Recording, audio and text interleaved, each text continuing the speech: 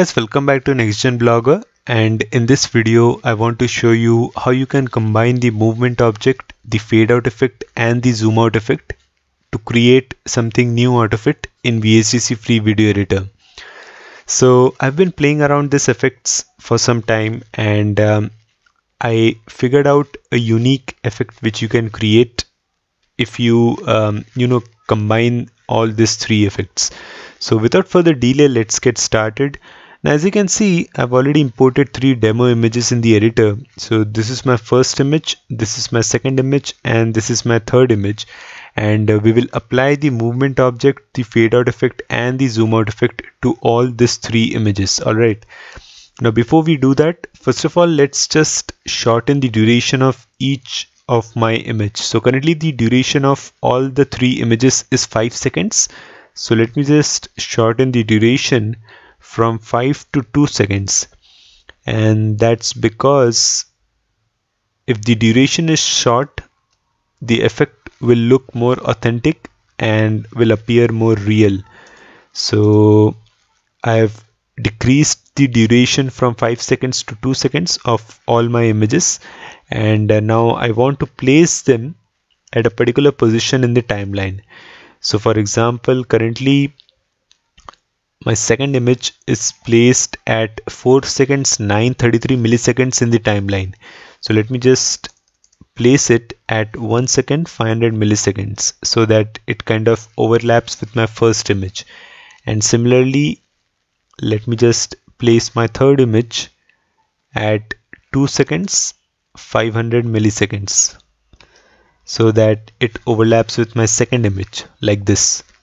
Now let me just double click on my first image, and let me just first of all let me just go to video effects, go to transparency, select fade out like this and click on OK.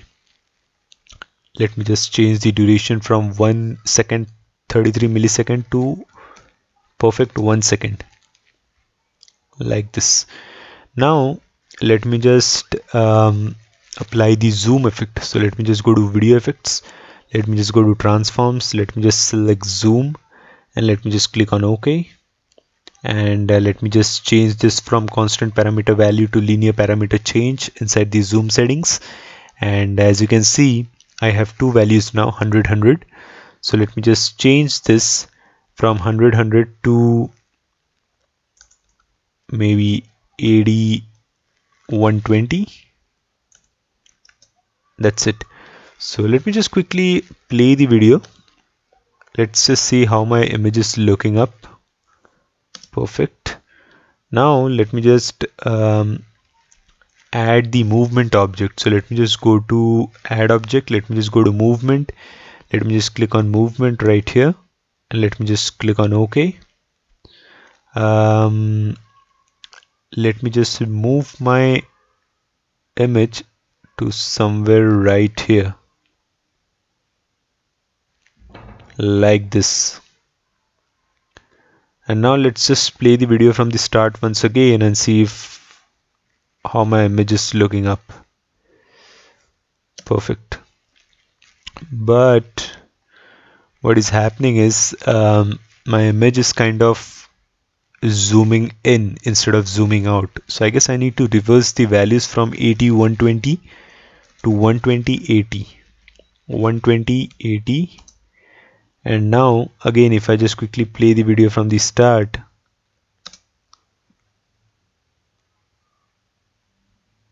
perfect. Let me just now quickly do the same thing for my second image. Let me just go to video effects, let me just go to transparency, let me just click on fade out and let me just click on OK. Change the duration from 1 second 33 milliseconds to exact 1 second like this. Now let me just go to video, let me just go to video effects, transforms, select zoom and click on OK. Okay, this is already set. It is already set to a linear parameter change and the value is 120/80, and let me just go to add object, movement, select movement, click on OK, and let me just move the image to somewhere right here. And again, let's just play the video from the start to see the output. So this is the first image, this is the second image, and finally let's repeat the process for the third image as well. So let me just go to video effects, transparency. Well, this is the last image, so I don't think we need to add the fade out, but let's just say let's add the fade out. Alright, so let me just click on OK. Again, the fade duration of my fade out effect is 1 second 33 milliseconds, so let me just change that to a proper 1 second. And again, let me just go to video effects, let me just go to transforms, select zoom and click on OK.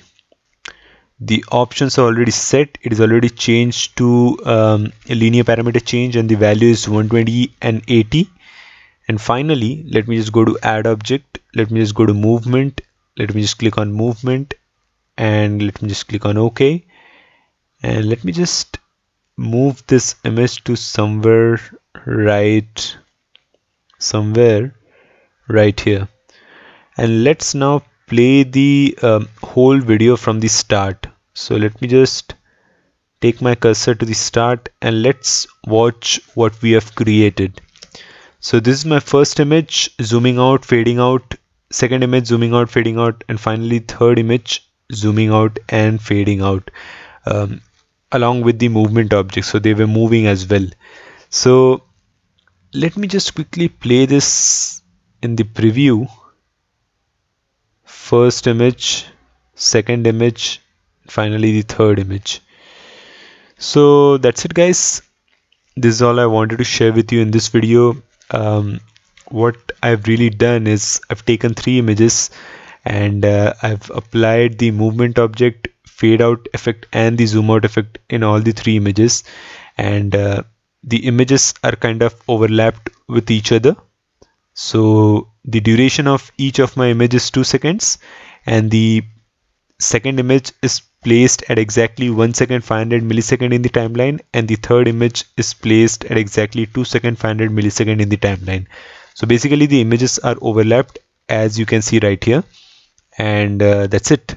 Then you simply apply the movement object, the fade out effect and the zoom out effect to create a unique kind of effect in VSDC Video Editor.